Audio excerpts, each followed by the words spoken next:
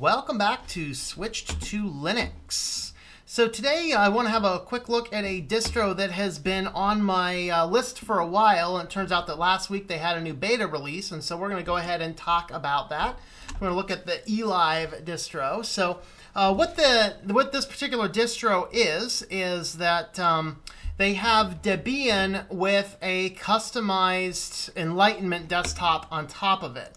So here's their main website, and what you can get over here is you can download the USB or the DVD, and basically what they're going to do is give you a very nice Enlightenment desktop on top of the Debian. Now I am running over here, you'll notice this is a different computer than I usually have. This is actually my OpenSUSE with Enlightenment running on it. I ran this for about a month. I have a couple videos on that if you check my video archive.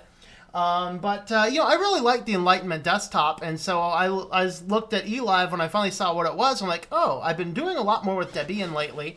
Of course, I like the Debian branch more than the OpenSUSE branch, simply because I'm more familiar with it. I think OpenSUSE is great. I'm just not as familiar with it. So when I saw this, I'm like, ooh, this might be a distro to play with for a while. Well, no. We'll get into why I say that here, we'll get into a little bit of pros and cons. And basically, what we're going to do over here is we have their whole site. They have a lot of information about what they're doing. They have the applications, a lot of screenshots, including some games. Now, I do have the beta release right now, so they just released beta last week for the new versions, and what you can do is flip through the website and see what they have on the list here. Hey, peoples. Debian's pretty cool. Enlightenment rocks. All right. So you can see the Office suite. We have LibreOffice. They do give us Skype. They give us Inkscape, GIMP, and Blender. We have some media conversion files. We have VirtualBox. You know, there's a few curious things that I noted when I first got on here to see this. What we're going to do is just have a look at the distro itself. So I have it. Hold on, I'm trying to. My VirtualBox version of it kind of died on me. There we are. There we are. Let's go ahead and jump over to my screen. Let's see, there we are. Let me go ahead and I need to move that out of the way and transition. There we are. So here we are in our desktop. Now, what we see here is we have a very clean desktop. Now, the Enlightenment is interesting. I've played around with it a little bit. I moved this bar over here. I put a taskbar at the very top that should have a lot of my taskbar items. We have a Docker down here, which is very nice looking. I mean, I really like the look of this Docker. Too bad I hate these docks. Maybe what I would do if I were running this is I might actually use this dock, put it on the top of the screen, and then run a traditional, more like a Windows-style taskbar on the bottom. One of the challenges is that the module that will show you the tasks in the open windows is not included. I'm sure I could probably install it. But first, let's have a look at the packages they gave us. So the default ones, I added the Libre to the taskbar down here. It actually was not originally on here. So we have terminology. We have a text client, file manager. Now, this is one of those ones where they're giving us a lot more options. So we have both Chromium and Iceweasel installed. And I love this logo, by the way. This is an awesome logo. Let's see. Now I have a more boring one on mine. We have iStuff, Audacious, Rhythmbox, and VLC. So once again, we have multiple different media players, a few different image applications. Here's GIMP, Raw Therapy, Inkscape, Blender, Skype. Let's see what version of Skype this is. Sure, I'll agree to Skype's terms of service. Okay, so it's just the classic Skype that exists there. All right. And then we have the install button down here, a demo of terminology. Now there's other software that is on here. I actually added in the upper corner, I went ahead and added the launcher menu so you can get a better feel for what's on here. And I like this launcher. This is a very nice launcher. It's you know, quite a It's quite a more advanced launcher. I was actually looking for their screenshots. Actually had a really cool 3D Pac-Man. I didn't see it installed on here though, unless it's just named something different there. Anyway, but you can see a lot of the applications that are installed here. A lot of disk utilities. So this would certainly qualify for me as a distro that is that has a lot of the system tools that I like, and so that's a win for me. See your internet. We have like Dropbox, which I hate Dropbox, so I'd get rid of that. There's another web browser, NetSurf web browser. Transmission. There's 4 web browsers installed on this thing. Why are there 4 web browsers installed on this thing? Sound, we have Audacious, we have Audacity, Mix, Sound Juicer, Spotify, and basic volume control. Graphics, see all the applications you have here. Let's see if I can make this menu bigger. I don't think I can. No, I don't think I can make this menu bigger on this this version here. Okay, so there's GIMP, there's Digital Camera Browser, ImageMagick, Inkscape. There's the Libre things. LRF, that looks like Calibri. I'm guessing that's maybe Calibri's installed. We'll know when we get down to Office. That might have been that looked like the reader that comes pre-built with Calibri. There's Brasaro and a DVD encoder. So there's a lot of extra stuff on here. BMC Media Center. Okay, so yeah, we have Calibri pre-installed. We have extra ebook readers, the full LibreOffice suite. Here's our games, of course.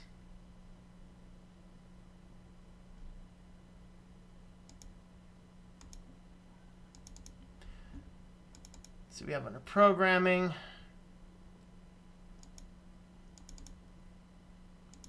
Come on.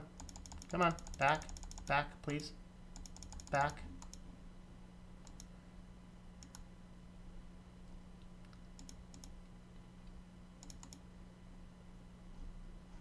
So a whole lot of TED. Let's see what TED is. Okay. I'm guessing, okay, so I'm guessing that's an ICE application is my thought on that. All right. So we do have, the good news is we have a lot of different information, like a lot of programs. So this definitely qualifies for me as one of those operating systems that does have enough system utilities to make it feel complete out of the box.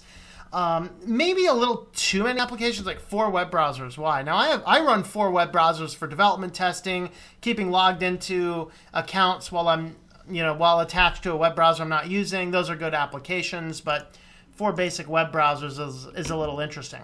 Now, the Enlightenment desktop, I really like it. One of the things that drives me crazy on this one here is it is changing the images on me every 10 minutes or so. And I've not yet found how I can turn that off. So if you wanted to set the desktop image as something specific, I would need to figure out how to shut that thing off. Let me kill Skype. All right, so otherwise our configuration down here, again, I like this. It's not the way I run a computer. So I really like the bar. It's cool, it's slick, and I love the icon pack in this. I really think the icon packs here are good. I had a whole bunch of stuff just fall off my shelf over there. Probably my internet just died. Now let's get on to what I don't like. The first major problem. You cannot install this distro without paying for it. I cannot even test it by installing it into a VirtualBox to see if I like it. So for me, there's way too many options out there that exist in the world. I'm not paying for the ability to install a Linux distro. But also, this system was really being annoying in how many, it's like when I booted into it, initially the first 20-25 minutes I was booted into this thing, it would just be giving me constant pop-ups, and it was frustrating me to no end.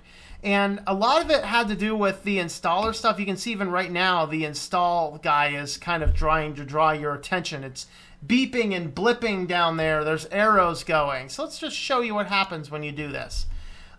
So it's not an intuitive type installer. This is coming up just because I said give me verbose stuff. But you actually first have to go in and determine the partitions, which definitely if you are new to Linux, you don't even want to try this. So it's giving me the partition manager. So now I have to go and download an installer. So like this is the installer. I have to now go download the installer. And by the way, when you first turn on the computer, it was updating the installer. So it's updating the installer, but now I have to go download an installer. And I have to, in order to, now it says even here, to install the stable version of Elive, a payment is required. We dream to remove this in the next stable edition. See, I'm not even on the stable edition. I'm on the beta edition. I'd like to install this. I can't. I cannot even give these guys a very good review, thoughts, or anything because I can't install it. It's kind of being extremely annoying, and actually their website's a little annoying too.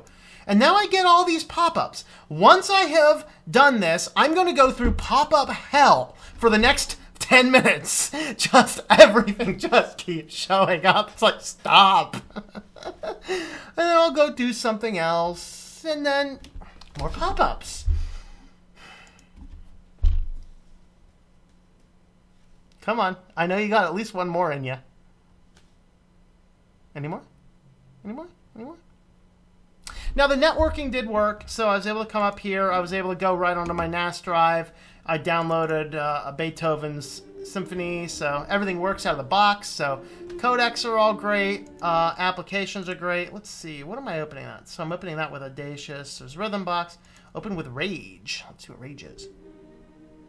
Oh. How enjoyable. I have an invisible media player. I don't know how to stop it. Oh, there it is. I'm guessing that's maybe a terminal-based application. Never heard of that one. All right, so there's my general thoughts. Obviously, this is not a comprehensive review for you guys. Like, you didn't review anything. No, I'm not reviewing anything. This is just a real quick test drive. My test drive, the thing crashed. I mean, it keeps on giving me crazy pop-ups. I can't even install even the beta version so I can test it out on a virtual box. And honestly, I had really high hopes. I saw that this was Enlightenment on top of Debian. I was like, wow, I think I might actually want to try this. No, not worth it. I mean, if I like Enlightenment, hey, this one's already set up and works. I'll just play with this one on Enlightenment, which, by the way, if you're unaware, OpenSUSE is releasing a new version of Leap tonight. I don't know the exact time, but check out the OpenSUSE website for details on that.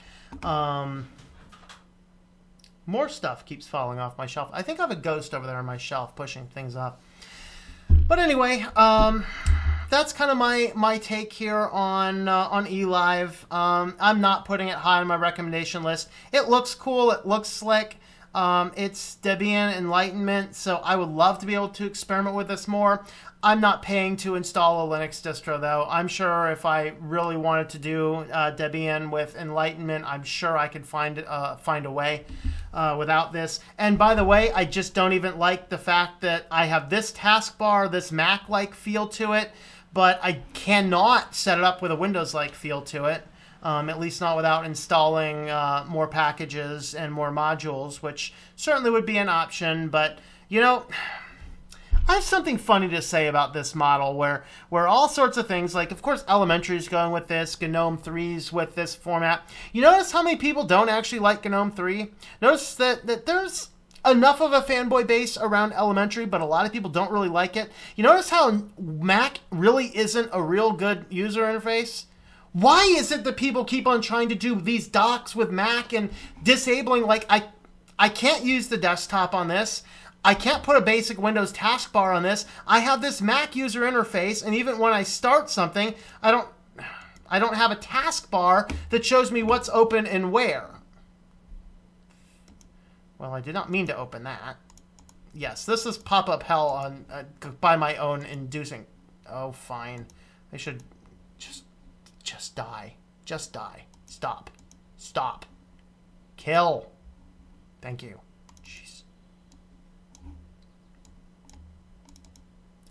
Okay, so here we have